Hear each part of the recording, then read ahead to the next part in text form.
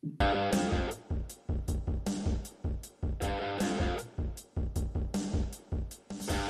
it. Dig it. The digits. Welcome in, everyone, to WCD Digits. This is Carl. That's Vic. We just got done watching the Bulls Summer League opener against the Dallas Mavericks, which the Bulls won. So just kind of giving our quick thoughts and recap on the game. So I'll let you go first, Vic. What did you think about the game? I thought at the beginning of the game was really sloppy, but I guess as you texted me, it is Summer League, Vic. Everybody seemed pretty nervous except for Simonovic right at the get-go. Well, that should be, right? Because it makes sense, yeah. Because he's been playing professionally for a while. Yeah. What did you think? That was just my initial thoughts right off the bat. I'm not getting into analysis of playing. I thought overall, for our first game for Summer League, I thought it was okay. I was kind of hoping that Marko would kind of dominate a little bit because he is the one guy. Him and Malcolm Hill have some experience. Some of these other guys that played G League, like Carlik Jones from our team played G League last year. So it's kind of what I expected, to be honest.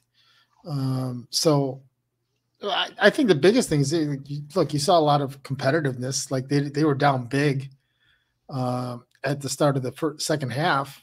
And I think Dallas came out and hit the first basket right away. And they just kind of kept plugging away at it. So, it was just fun to watch basketball, right? Even though it's Summer League, it was just fun to watch, NBA basketball. It was. So who do you think played the best? Oh, I think it was Marko, hands down. Okay, I agree.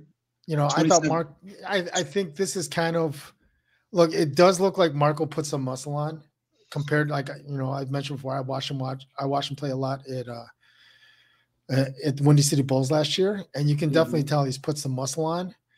He was a lot more physical than what I remember when I saw him last year. Seemed to be not afraid of any kind of contact.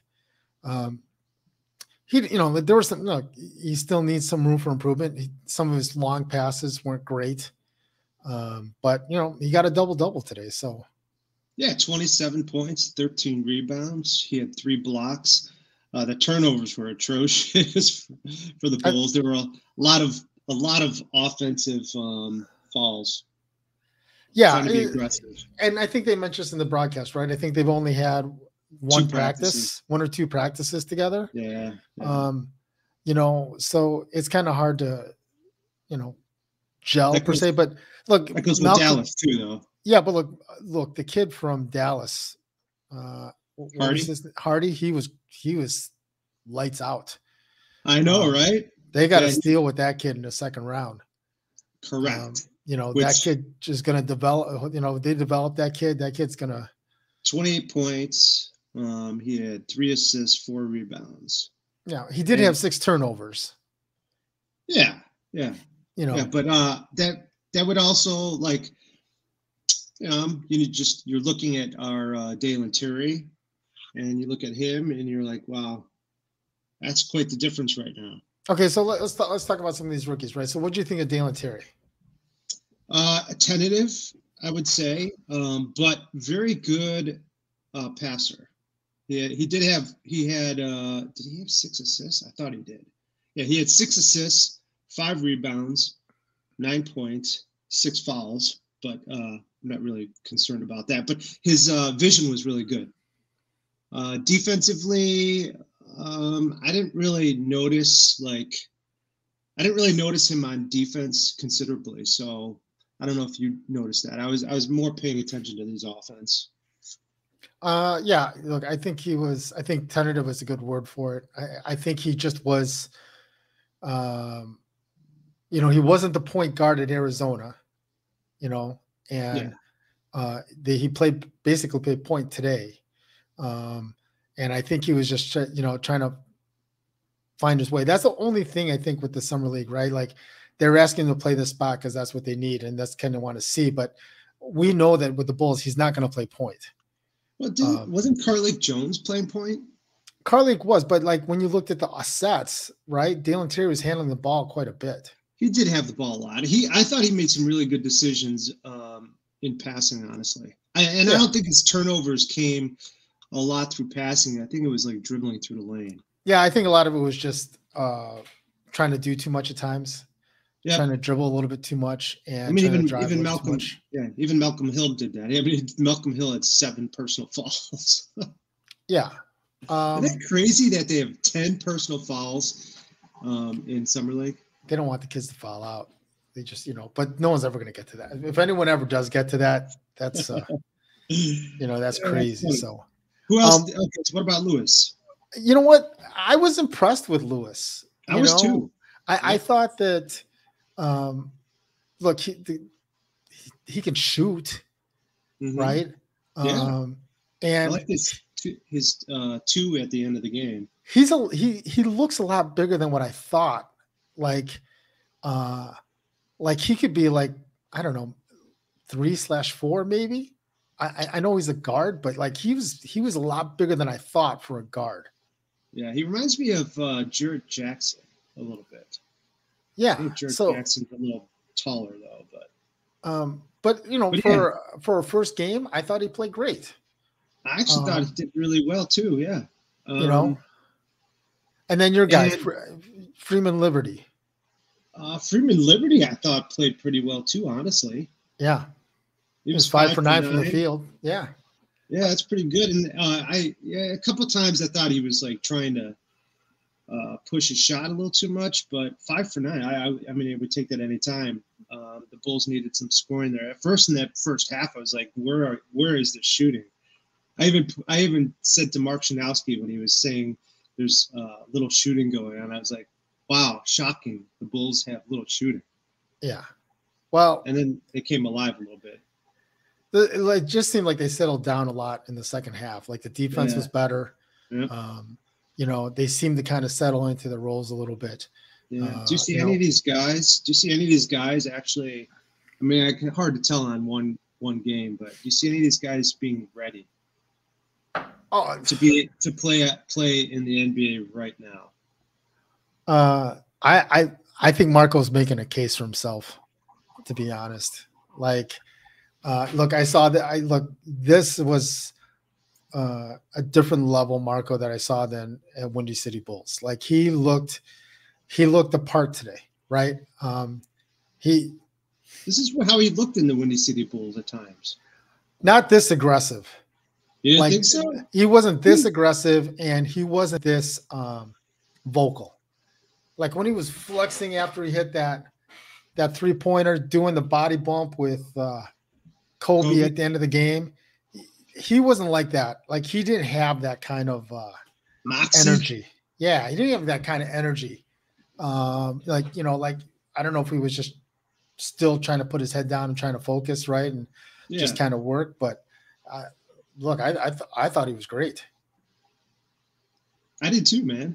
Like, what about you? Like, look? It's one game, right? Yeah, it's hard to tell. I think he brought a lot of defensive energy actually too. He played at the end of the game. He played really good defense against. I think it might have been Hardy taking a little shot, and then I think Malcolm Hill got a foul or something. He created that steal. He did by moving that up. Yeah, he had some good art. Great on the floor, moving on the floor offensively. He was moving up and down the floor really well. Yeah, on the defensive side, I thought he was moving. I thought he was moving great too on the defensive side too. Like he didn't seem lost on the defensive side. He seemed to be engaged. Right, he was grabbing a ton of rebounds. What did he end up with? 13 rebounds for the game. 27-13, man. Pretty what was this? Let's see. Let me take a quick look here. So, did you catch what DeMar said in the interview in the beginning of the game? I didn't catch all of it. Yeah, I was watching parts of it. I thought the interview. Did you hear what he said? I thought the interview went a little bit long. Yeah, some of the questions they were asking about, what advice would you give these guys? Like what do you guys need to do to take the next step? Some of these questions I thought the interviewer was asking.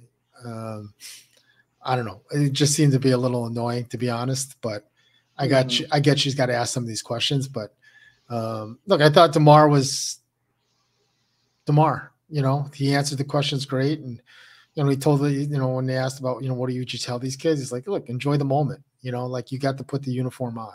Like he's like, it's a practice jersey, but you still got to put the uniform on, right? Mm-hmm. And he's like, just enjoy the moment. Like, show your skills, show your game, right? And like one way or the other, like, you got to keep working at your craft. And he kept saying, like, look, I'm 30 something. I still got to work on my craft. Like, I got to keep working at it. So, one thing I did like about Dalen Terry's, just his attitude. Did you see him smiling a lot out there when when he was getting fouls called on him? The one time he hung on the rim barely, and they called that. I was like, what? Yeah. He didn't even understand that either. Yeah. And he was laughing most of the time about it. I liked his attitude. But ultimately, I really like his passing. It'd be nice to see him shoot a little more, and I think that's what they say the Bulls are looking forward to that improving. Well, that's why I don't understand the picks, though. Look, with the first game out of the way, let's see how these guys do after game 2 and 3. I know they're guaranteed at least 5 games, right? But look, if Marko stays consistent here. So, like, he got the double-double today, right? He got the 13 rebounds and 27 points. Did I get that right? 27 points. So he'll be backing up Patrick Williams. If he gets another double-double the next game, that's what you're looking for, right? Hopefully Dalen Terry can cut down on the turnovers the next game. Freeman Liberty is a little more comfortable shooting, right? Justin Lewis a little bit more. But I thought overall, for a first game, I really have no complaints. Yeah, I did. Their shooting was atrocious in the first half, but I let's just chalk that up to being nervous. I don't know. Looking forward to see how Simonovic comes out, and I think Lewis and Freeman, Liberty, and Terry are all going to be like works in progress, quite honestly. Yeah. All right. So after seeing what you saw today and looking at the way the roster's set up now, like, I don't know, does this give you any more confidence in the roster? Like, no, like not really. I was hoping to see. Well, I think it's hard. Like we both said just now, it's hard to see. I mean, I would like to see Terry have some kind of shot. I didn't see much of that. His passing, his vision was great. Defensively, I have to pay attention a little bit better. But then, Simonovic, if he continues this, he's a good number 4 backup to Patrick Williams. And it would be nice to have a solid backup who could score along with Andre Drummond at the 5 on the second unit. That would be, just that alone would be extremely important for the Bulls' progress. So that's the thing, right? So I feel if Marko continues this trend, that it totally strengthens the Bulls lineup, because we already know we're guard heavy, right? Yes. Assuming everyone at the guard positions are healthy, right? Yep. That gives you a little bit of time to get Dalen Terry to kind of grow into the role, right? So that, you don't have to worry about rushing him along. So him developing a shot, it's not that big of a deal. But if Marko can come in and give you spot minutes and at least know that he's going to give you some good defense, he's going to get you some rebounds, maybe some offense, right? That's huge, I think. No, that's enormous. And I would also say that just even looking at, I actually like Javante Freeman Liberty better than I did Dalen Terry in terms of like being a solid backup for just in case Lonzo Ball gets hurt or I don't know, one of our other guards. I think he would be able to, I think he's more ready actually than Dalen Terry at the moment, but Dalen Terry probably has a better potential. Right. All right. Well, everyone, thanks for tuning into this video. We appreciate everyone that's been watching the channel and joining us on our live streams when we're on. If you haven't had a chance yet, hit the like button, hit the subscribe. It does help us out here in the channel. Also hit the bell and get notified. So especially when we go live, you're notified as to what's going on. We do appreciate us following us on Twitter and here on the channel. Thanks again for tuning in. We'll see you guys in the next video. Peace, love, and digits.